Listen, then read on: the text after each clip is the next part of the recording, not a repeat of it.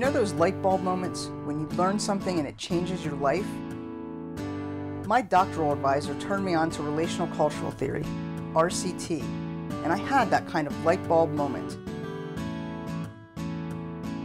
RCT helped me begin to understand those meaningful connections we have with students, when the energy is palpable and we can almost see students learn.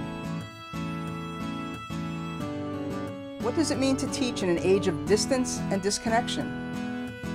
How do race, gender, and other elements of identity and cultural context shape teaching and learning? A number of terrific books share teaching strategies and research on learning.